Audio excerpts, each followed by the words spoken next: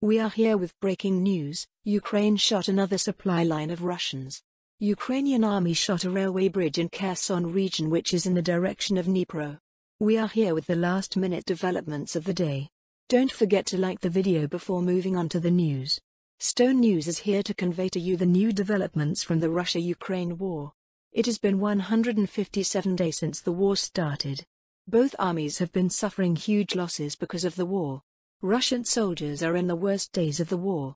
Russian soldiers keep losing the battle against Ukraine. Ukrainian army inflicted so many damages to Russian army. Ukrainian armed forces are taking back the control of the areas where the Russians captured at the beginning of the war. Because of these losses, Russian army demoralized, lost their morale and motivation. Russian army alienated from the war. Russian soldiers seek a way to escape the war. Ukrainian army repelled 4 different attacks of Russian army. Russian soldiers suffered losses and retreated. Russian army cannot reach to desired success. Ukrainian armed forces pushed back Russian attack in Siversk region. Ukrainian head of general staff stated that assaults of Russian troops in the direction of Volodymyr are repelled by Ukrainian army. The conflict of Ukrainian army against Russian army has been going on successfully on air and on land.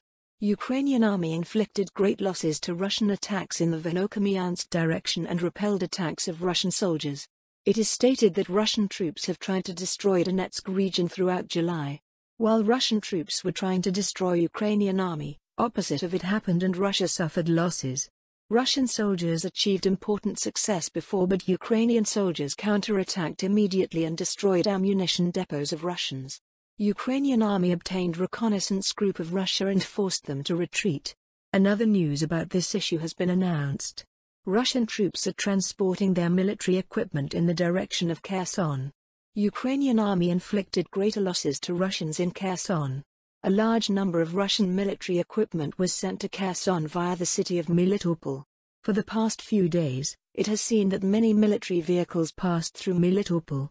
Residents of Melitopol stated that they have seen tanks, armored vehicles which passed through on the center of city. According to breaking news, Ukrainian army damaged another supply route of Russian army. The Ukrainian armed forces hit the Antonovsky Bridge near Kherson, which crosses the Dnipro River and is one of the supply routes for the Russian forces. Supply routes have big importance for Russian army because with those they can transport their equipment and personnel across the road. Losing the connections between two areas make things more difficult. Already, Russian army is having hard time in terms of lack of military personnel and shortage of military equipment.